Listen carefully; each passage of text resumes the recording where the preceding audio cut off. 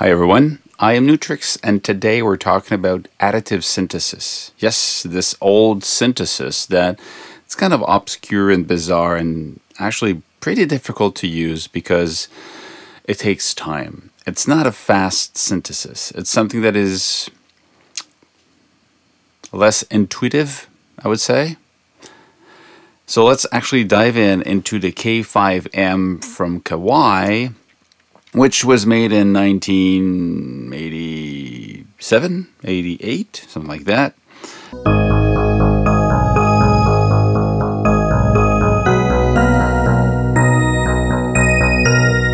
If you want to hear the sound of it, I have another video where I just play back the original banks that came with it.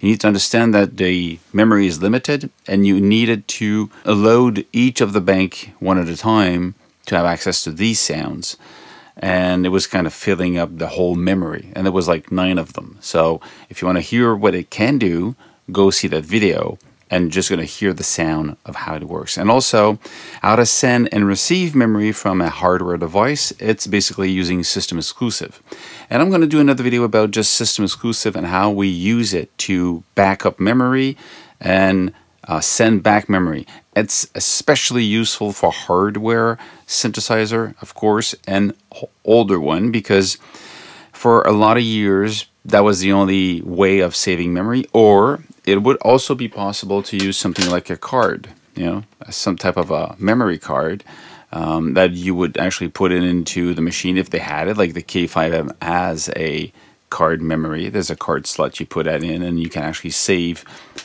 the memory. So, but that was something advanced to have a memory card for your device, and the technology changed so much that at one point it was not stable to have these, because after 5 years they would not make any of them because it was an old technology, whereas a system exclusive always worked because you could just back up as a file on your computer and then load it back in later on. So I'll do a video just for that. Again, if it's already ready, look on the links below. It should be in the description. So let's talk about additive synthesis. First of all, we need to understand what the concept is. The original concept of additive synthesis is basically to say any sound can be broken down into frequencies. You know, all these simple frequencies are making the harmonics, the anharmonics, what is some people call them partials, the fundamental of the sound. All these frequencies are what makes a sound specifically that sound, you know, and all of them, how do they interact with each other? Are they in phase, out of phase? Are they very loud, very soft? Do they play long? I mean, imagine this, like additive synthesis basically promises the fact that you can recreate any sound if you have enough harmonics. Honestly, if you have like 128, is just massively capable of doing what you want, but you would need a separate envelope for each of the sine waves.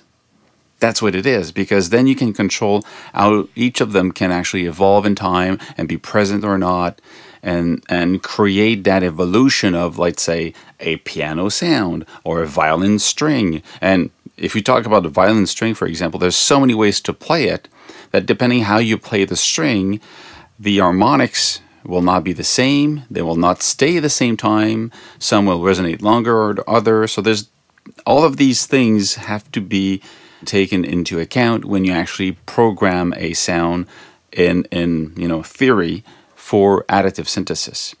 Now, when the K5m came out, there was 2 models. There was the K5, which is the keyboard version, and the K5m, which is the module, the rack mount, which is the same brain, basically. Same system exclusive, same memory, same patches. You can have do exactly the same. It's just that there's not a keyboard for it. It's not a keyboard, it's just a module.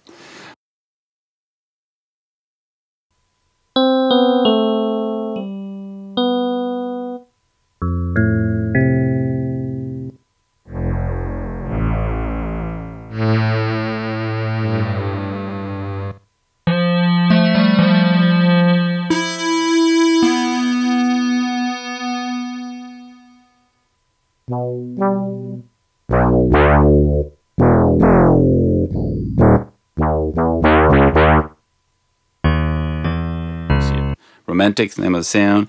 You've got internal or external. External is from the card. Internal, external, again, this is the multi, this is, or the multi, this is the single. There's a cursor pad just here. So you've got a rotary wheel and you've got cursors to move around in that window. You have your card to save, you have a contrast display, and you will play with this depending on the angle you're looking at the screen. Protection memory on or off, phone right on the front panel, and then you've got this section which is really the synthesis part. Just keep in mind that this, a single mode, you can play one sound, but in multi-mode, you can play 15 different sounds on 15 different channels, and this can play 16 different notes at the same time. So you could have 15, actually 14 monophonic sound, and one with two notes being played, a polyphony of 2. Or you can just bring it down to 4 or 5.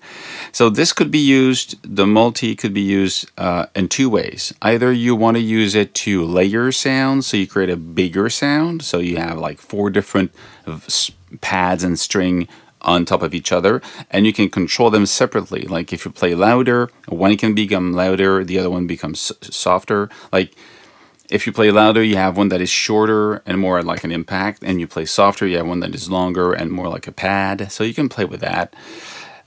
Or you can have them all on separate MIDI channel and have this playing different parts. You know, you could have like 4 notes on, let's say you have 2 notes on the bass on channel 1, 6 notes on the piano on channel 2, 10 notes on the violin on channel 5, whatever it is. So you can really combine that into creating a kind of multi-timbral synthesizer. So it's really powerful for the time. Keep in mind this was released in 1988, 1989. So this was the most affordable ways to do additive synthesis compared to using a synclavier, which is still today a lot of money to have.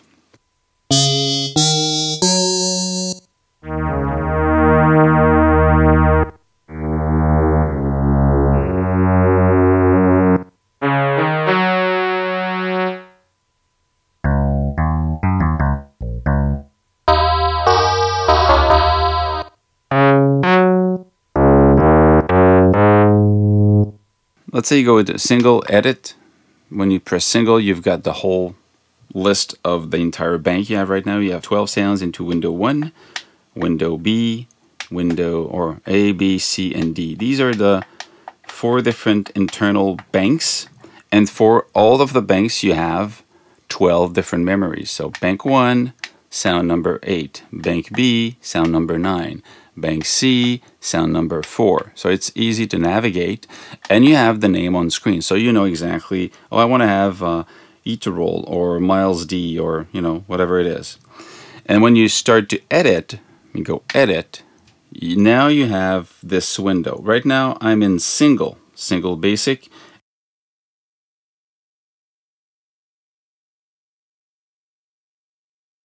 So we start with the first window here, the first page, the DFG, which is the digital frequency generator.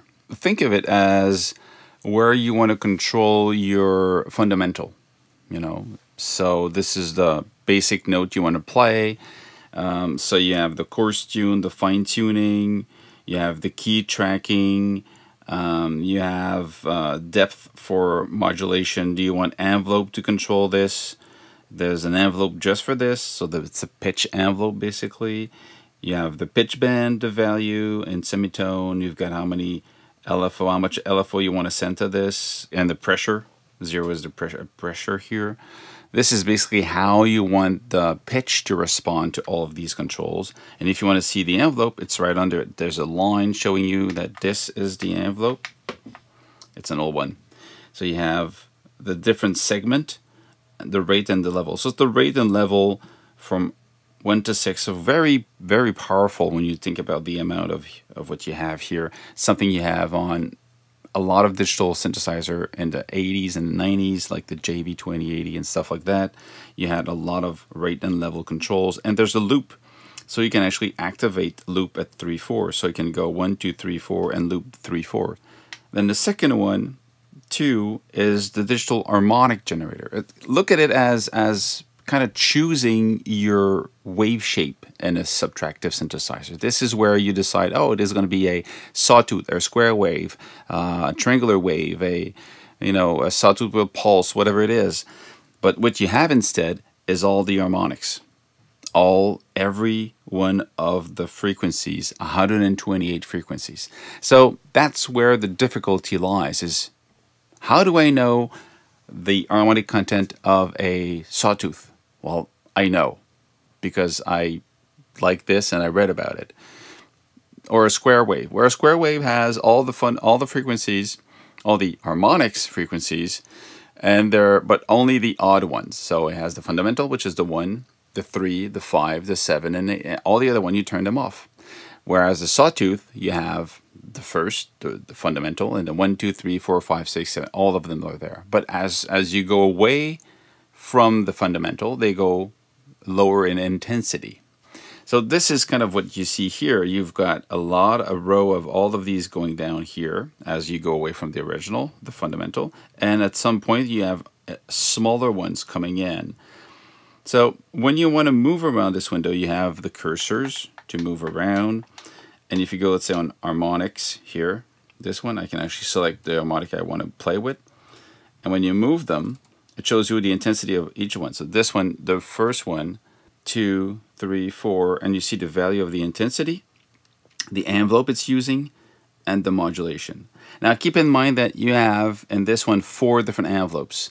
Instead of having one envelope for each of the harmonics, you can have 4 different envelopes that can be assigned to the different harmonics and have at least 4 different parts of your same sound change in a specific way, so it recognizes, or it feels like you're playing, let's say, a piano sound or a violin sound. So the hardest part of doing this is not doing it, is knowing what envelope should harmonic number 5 in a piano sound do. I don't know by heart. So you need to have some type of document with the analysis of the evolution of all your harmonics to understand that, okay, in a violin, this is how this happened. In the bass, this is how it's happening. So you need to have some type of guiding book. I have one. I have this old book I go back to often, which is the Synthesis Guide to Acoustic Instruments from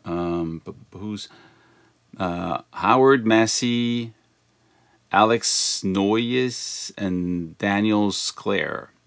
In this case of this document here, this book, that's why I'm keeping it, it will analyze, let's say, a piano sound, and it will tell you, okay, if you want to recreate that in subtractive synthesis, if you want to recreate that in additive synthesis, with FM synthesis, with a phase modulation synthesis. So this is a really great book, and I don't know if it's still available.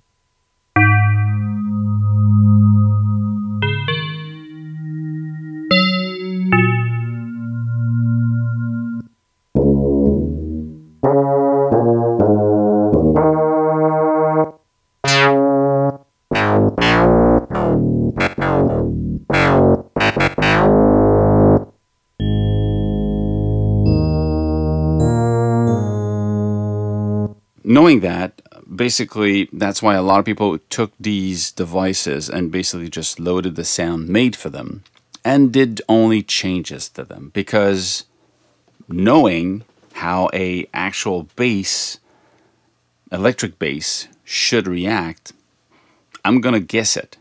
And it's hard to do it by ear. It was one of the first synthesizers to actually be able to modify a knob and play it in real time and hear it. So for additive synthesis, so it's good, but still you have to modify 128 different sine waves. So it's still interesting, it's still powerful. But think of me, if you look at, you've got the harmonic, you have the intensity, you have the envelope it's using, you have the modulation. Do you want it to receive modulation or not? Because it could be stable. Or you want it to react to modulation. You can select the range. If you go here at 16, you see here you're selecting a range, okay? And you can say all of them, I want them to be, using envelope number 1, and I don't want them to respond to modulation. Or you can say I want all the odd ones to use envelope number 1, all the envelopes to use envelope number 2, or the even one to envelope number 2, all the octave value to be on envelope number 3, or the fifth.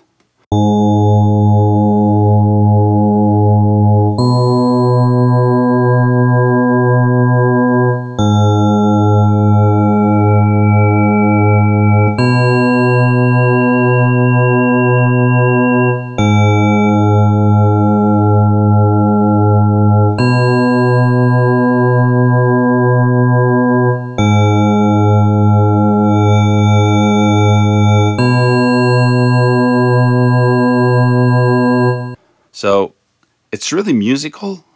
So you can find a way to make it happen without just by playing and creating stuff, which is interesting. And then we're working on source number 2 or oscillator number 2. You can actually turn it and select. Oops, I'm going to go up at the top. You can say I'm going to select source number 1 or oscillator number 1, or both of them. So if you want them to react the same way, you can actually do that in this way. So that's for the harmonics, and it has its own envelope, and you see the 4 different envelopes here. So you have 4 envelopes just for this. You have 1 envelope just for the pitch, and then you get the filter, which is a digital filter, really just to give it more control when your content is already packaged the right way.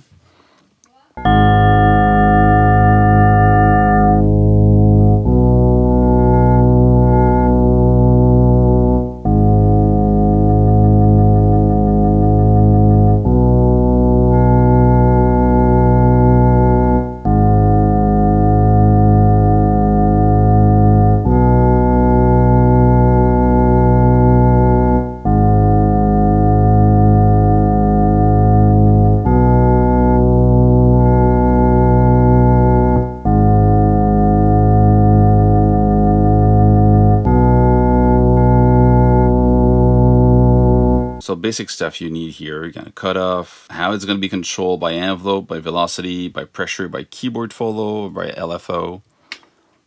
Has its own envelope again. You get the DDA, which is basically the amplifier. And you have the envelope for the amplifier.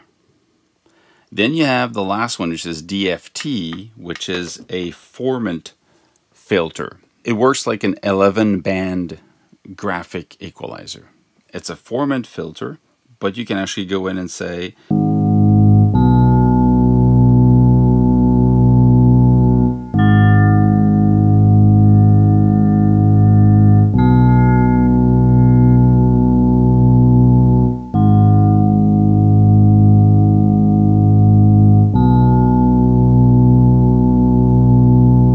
and you have the LFO, the shape, the speed, the delay. And you see, this is actually, I find this interesting.